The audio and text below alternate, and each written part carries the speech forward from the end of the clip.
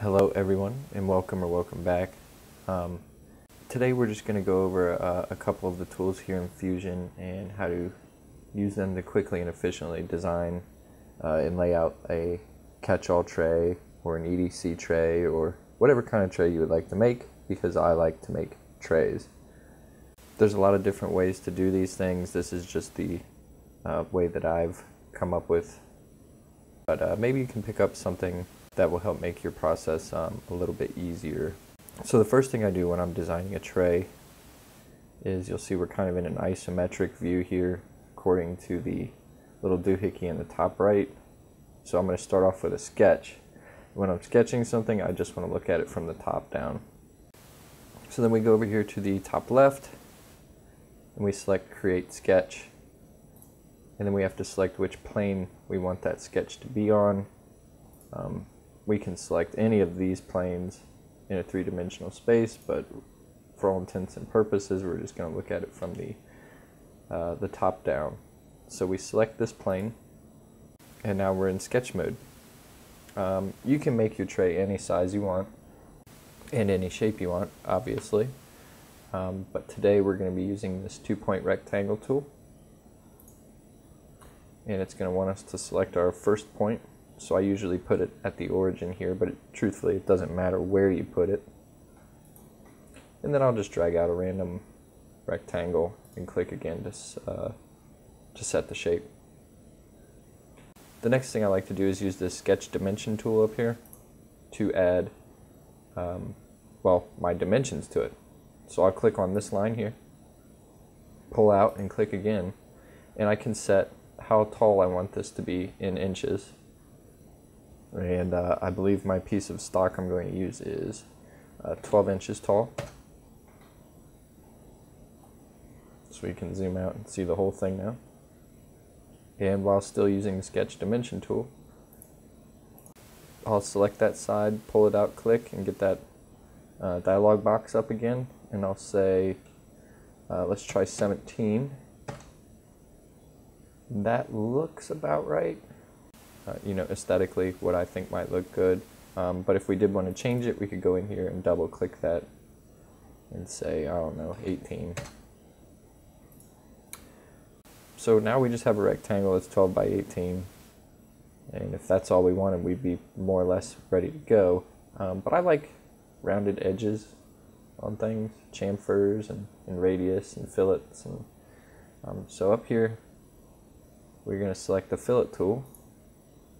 And there's a couple different ways to make this work, but I like to select the first line and then the second line.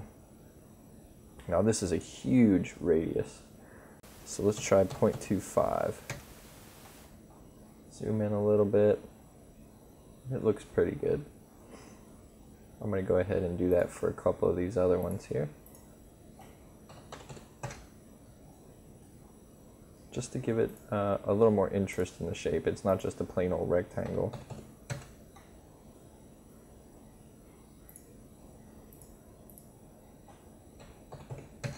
And again, with all of these dimensions in sketch mode, if I change my mind, I can just double click it and change whatever I want that dimension to be and press enter. So this is all fine and well. We have the outside edge of a tray, but we're going to want a pocket on the inside. So typically what I'll do is I'll do another 2-point rectangle, and I'll just drag something kind of arbitrary out and then use my sketch dimension tool.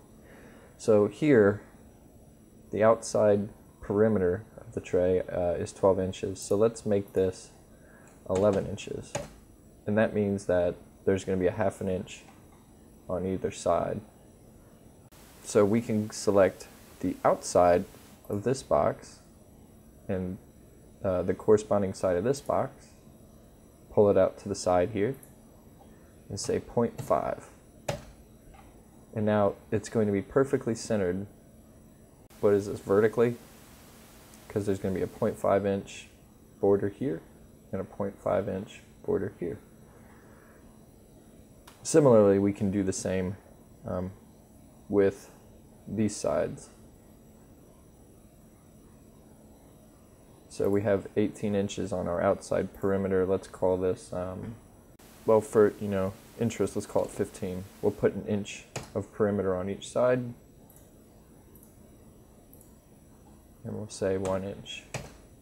Oh, I guess that's actually 1.5 inches on each side. So we'll go ahead and change this to 16.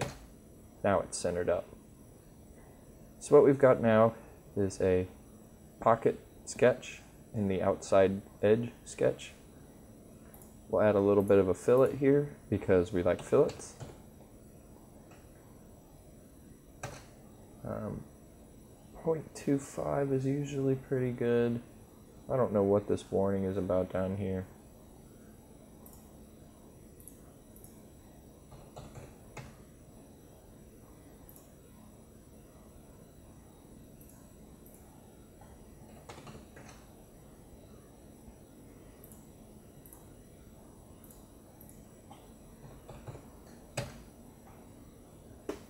All right, so now we've just got a basic outline of what our tray is going to look like.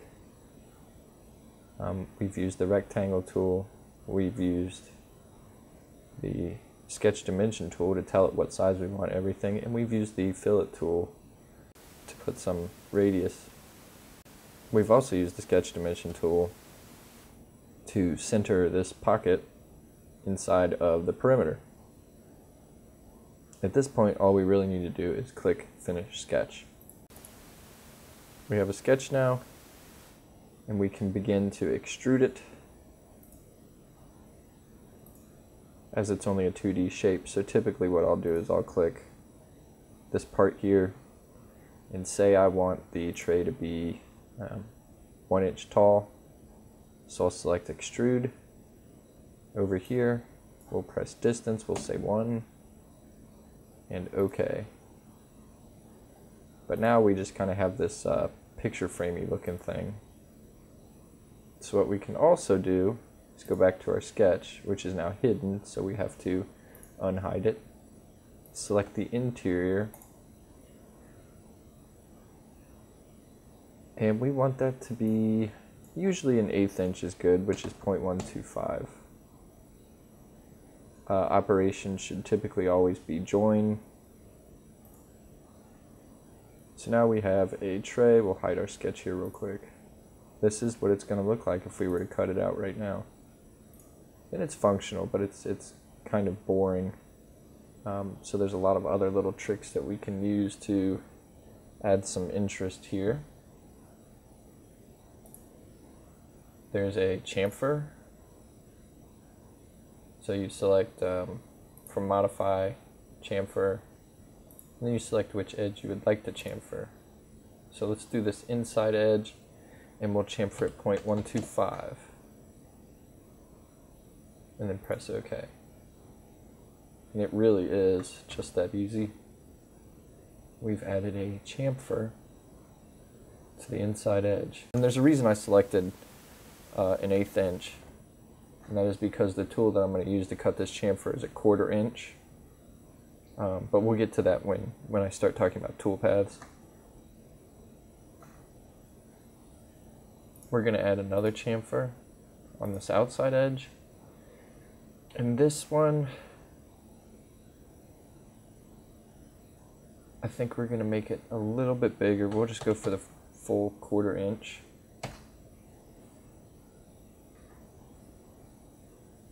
So now we've added some interest.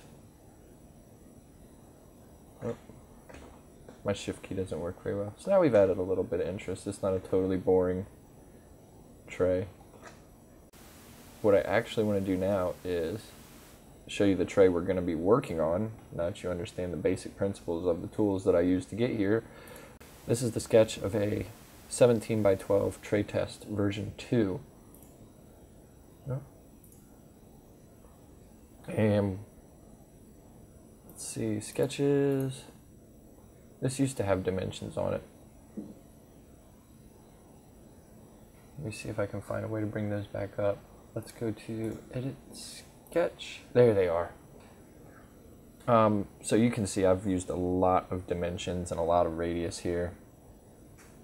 Radii.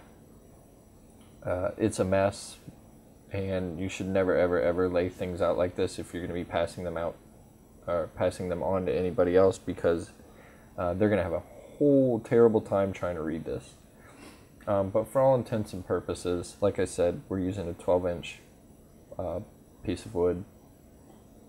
We're going to go 17 inches long. I centered up this interior pocket, but then I broke it up into multiple pieces.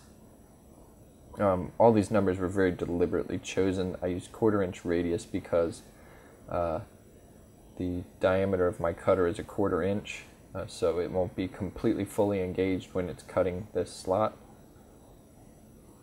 which happens to be a 1/2 inch. That'll fit like a pin or something. The borders in between all these pieces are a 1/2 inch, and I also did that on purpose because I'm going to put a chamfer on the inside edges here, and the chamfer is going to be an 1/8 inch. So if I have an 1/8 inch chamfer on this line and an 1/8 inch chamfer on this line, that ends up being a 1/4 inch total eaten up by chamfer and a 1/4 inch flat in the middle.